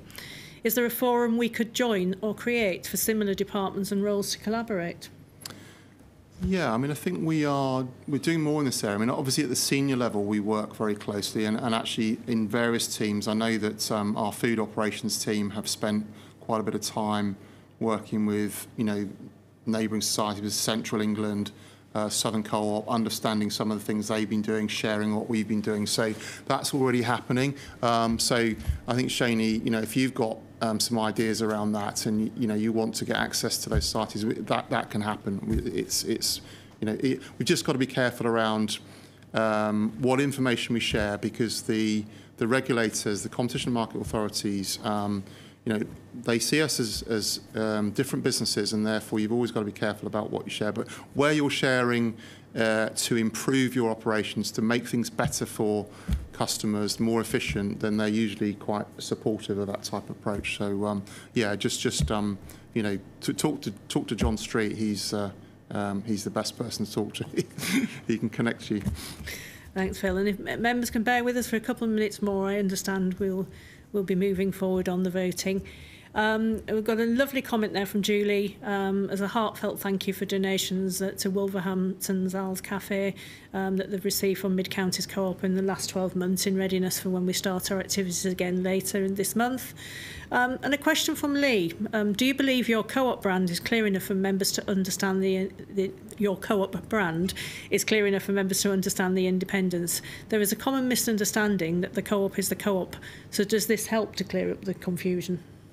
Well, just before I answer that question, Julie, I absolutely loved my visit to Wolverhampton Al's Cafe, which was probably a year and a half ago, and I sat talking to a gentleman called David, I don't know if he still visits, who was in his 80s, and it was a brilliant conversation, and I love the work you do, and we are delighted to support you. Lee, I think your co-op is part of the Mid-Counties Cooperative. We're quite clear about that, and we're not going to, there's always a difficulty in terms of how you promote your businesses through a consistent approach, and then what your name is, in the same way that Kingfisher, who own B&Q and Screwfix and businesses, have got the same sort of thing. But for us, I think we're quite clear that we want people to understand that your co-op is part of the Mid-Counties Cooperative. That's why it says it on our website. That's why it will say it in our food stores when we apply the Your Co-op branding, and in our other businesses as well. But I take your point. I think there's more for us to do in this area. I think there's still some work to be done, and I think Alison knows that and is looking at that with our other members of the exec. Okay, thanks for that, Phil. The next question come through is about looking to open businesses in any other sectors in the future. Well, that's a matter for the board, so, because obviously I think there are areas where co-op could get involved that co-ops are not involved today, and I think there's, certainly that's been a sense in the board. We've been quite careful because clearly we had some, to get stability after the energy business, some of the difficulties we got into, and I think that was important for us. We want to ensure that we can provide products and services to our members which are relevant to them in their day-to-day, that help them in their lives, and therefore that does open up the opportunities. And there is some work being done at the moment to look at some opportunities that would further enhance that in terms of business area, but probably ones that fit with our existing businesses and expand their proposition perhaps more than that. But I know the board are keen to have some blue sky sessions, as they're called, and that will probably ignite some new ideas and new options that will be sent away to look at. So yes, we should always be open-minded to that. And I guess if members feel that there are particular areas that we can look to expand on our services, we'd be interested to hear from them.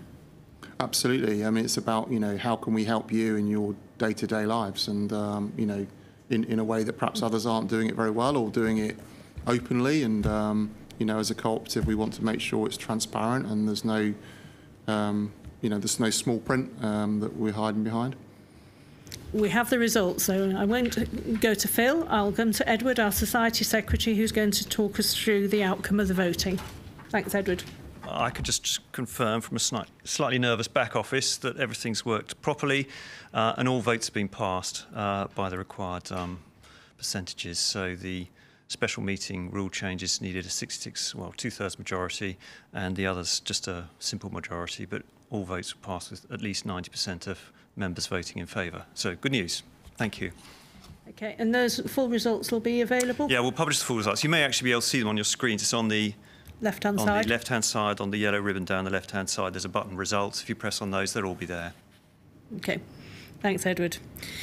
Okay, so there's been further questions, but I'm conscious of time. We have held members, so there'll be all the questions that have been asked. There's nothing specific being raised under any other business for the members.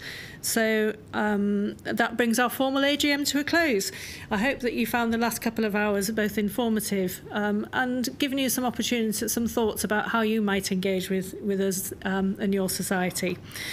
I can let you know that a short feedback survey will be coming your way very soon. And it's just to say that our half-yearly meetings will be held in October. Perhaps we'll be able to meet in person, who knows. And we're also have been delighted to have been nominated for Leading Co-op of the Year. Please vote for us. So it just leaves me to say thank you for taking the time to attend and have a good evening. Thank you.